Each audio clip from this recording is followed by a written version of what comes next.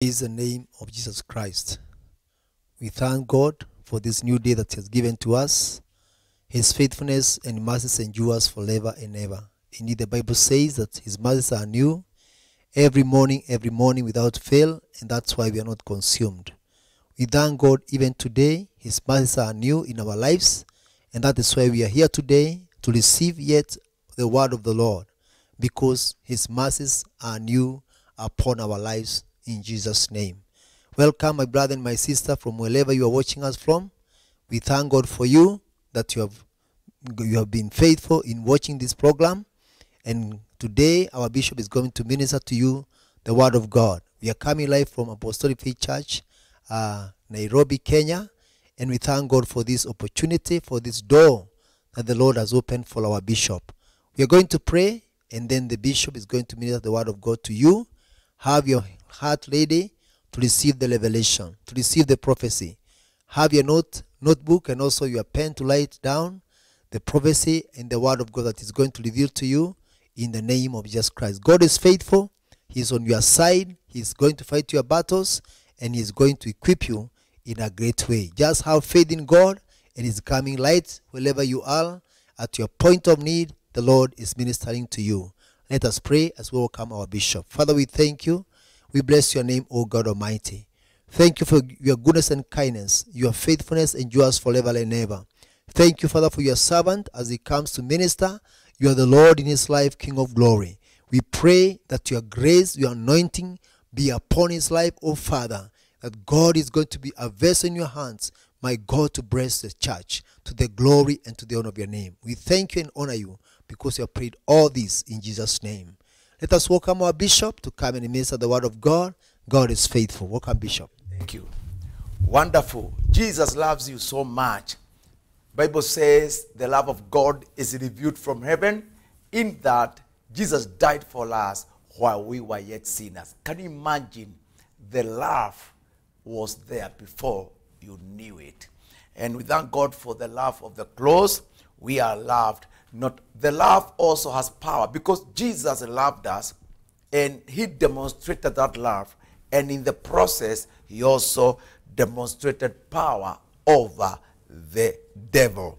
Now we are from Apostolic Faith Church Nairobi, and remember, we still remind you about the great project of 10,000-seater church in Umoja, Kagodo Road that God has given us. Already we are going there, but we are now clearing the loan, and in Jesus' name, we want you and appeal to you to commit yourself to this blessing. Whenever God raises an altar, this altar is powerful. God wants you to raise with it. It has your blessing. And as per now, we are appealing to people to set yourself as you walk with God, to deposit money every end of the month, which we will use to pay the bank. You can have several dollars. You can maybe say you'll be depositing maybe $500 every month or $10,000 every month. And I tell you, it will be great. We want to clear this in an unusual way. Within 2 years, we'll be through, and we will invite you in consecration ceremony, maybe within 2 years, and your eyes will see all what God has done through you. You get the bank details, get my phone, maybe you can call me. I will give, and start obeying the voice of God. Remember our message, unlock your faith. Unlock your faith. Now we want to go to the second part of this message, unlocking your faith. 1, do not allow yourself to lose your confidence. The Bible says in Hebrews chapter 10 verse 35, do not lose your confidence, for it has a great reward. Yes, it says, therefore, do not cast away your confidence, which has great reward. Do not cast away your confidence, which has great reward. That's very important. One thing, let me say this is from experience. Whenever the devil wants to attack, he first, in a very crafty way, influences ways that builds your strength. He influences your prayer. He influences your active life. You realize that you are becoming entangled and under some heaviness that you can't understand. He influences your commitment to the core and church activities. You just stall, move down and down. Because when you are not active, maybe you have a program of prayer and fasting, you have a program of ministry, and you gradually withdraw. And sometimes you feel comfortable when you're not doing anything. He causes you to have a kind of rest that is demonic. Yes, you end up in lack and poverty or maybe whatever. And therefore, watch out those tactics whereby you start becoming spiritually and physically and mentally lazy out of just influence that you can understand. Please don't allow it. So that in the name of Jesus, you will be able to keep the confidence. Do not cast away your confidence, for it has a great reward. Yes, another thing that is very important is build on covenant walk.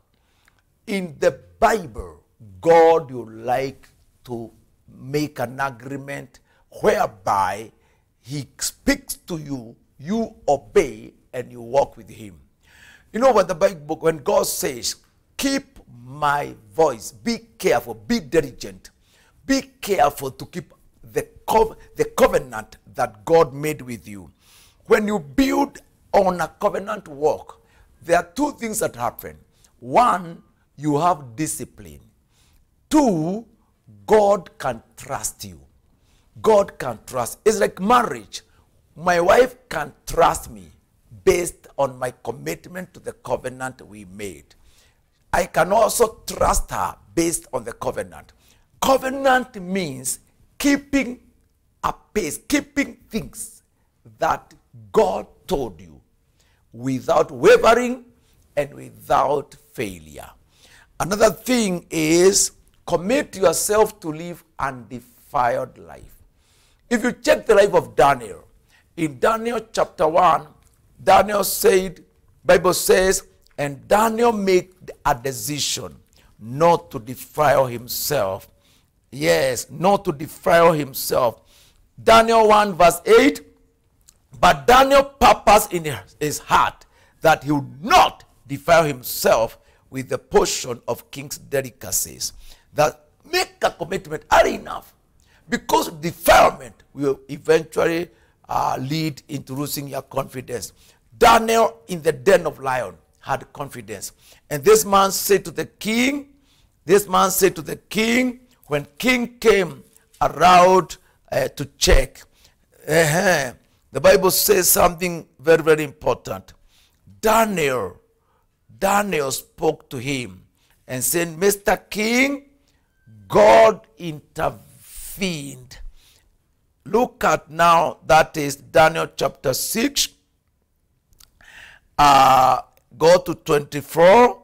Go down, see the decree, and see now how Daniel kept his prayer life. If you go to verse 10, and Daniel knew that the writing was signed and went home, and in his upper room with his windows open towards Jerusalem, and he knelt down on his knees, and three times that day, and prayed and gave thanks before his God, as was his custom since early days. That is very important. Now, when the king came down to check on Daniel, he found these people were secure. If you go to verse 20. And when he came to the den, he cried out with lamenting voice to Daniel. The king spoke, saying to Daniel, Daniel, servant of the living God, has your God, whom you serve, continually been able to deliver you from the lions? And Daniel said to the king, O king, live forever. My God sent his angel and shut the lions' mouths, so that they have not hurt me, because I was found innocent before him. And also, O king, I have done not wrong before you. That is commitment to righteousness and undefiled life. Another thing very important, that you keep your faith at work, is the witness of the Spirit of God. In Romans chapter 8 verse 16, the Bible says the Holy Spirit bears witness with our spirit that we are God's children. Now, in the life of people who are filled with the Holy Spirit, one thing that you should never lose is consciousness of the indwelling of the Spirit of God. Can you retain consciousness of the indwelling of the Holy Spirit? And the Holy Spirit, even when you are so much withdrawn, or people have deserted you, even when you are thrown away, the Holy Spirit will just be speaking to your heart. We call that the witness of the Spirit, where the Holy Ghost confirms your heart. I'm still with you. The Lord is on your side. God will see you through. Do not lose that voice, the witness of the Holy Spirit. Another thing that will cause our faith to be unlocked, open channels of revelation, open channels of God speaking and doing his things. It's important not to live just natural, and you don't have openings that God can access you. That's very important. Another thing is that establish and sustain network. God wants you to have network. There's network with God. If today God starts speaking to you, if today God starts blessing you in a unique way, why don't you keep that network? Keep that faithfulness. It's very important. You don't have to keep on falling and then building again, falling, building again. Whatever God has caused me or you to attain, and you know God is your friend, do not lose it. Keep it. And continually your faith will be rekindled very, very well by the grace of God. If you read Isaiah chapter 36 verse 1, Isaiah chapter 36 verse 1, Isaiah chapter 36 verse 1, the Bible says something unique there. It came to pass. Now this is a story when King Sennacherib of Syria attacked Judah in the days of Hezekiah. And Hezekiah was charged. This man came, Sennacherib, king of Assyria, came up against all the fortified cities of Judah and took them. And if you go further, verse 4, then Rabshakeh said to them, say now to Hezekiah, thus says the Lord King, the king of Assyria, what confidence is this in which you trust? What confidence is this in which you trust? You know, he's saying, I've destroyed all other cities. I've captured and taken all other countries. I'm ruling the world. What unique, what confidence? What confidence? What is confidence, you king of Judah, do you think you have? It's interesting. If you go to verse 16 of the same chapter, the Bible says, the Lord appeared to, let's go to verse 14. Verse 14. Now, one thing that the messenger from the king of Assyria wanted to do is to destroy confidence. And he started speaking to people, saying in verse 14, do not let Hezekiah deceive you, for he will not be able to deliver you. He demoralized people. He even said, do not listen to Hezekiah. That is too bad. But Hezekiah had trust in God.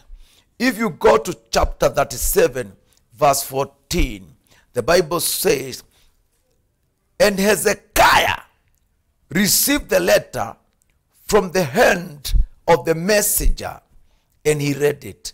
And Hezekiah went up to the house of the Lord and spread it before the Lord.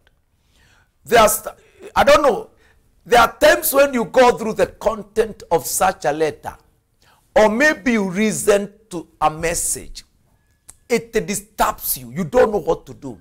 Do you know Hezekiah went and laid it before the throne of God?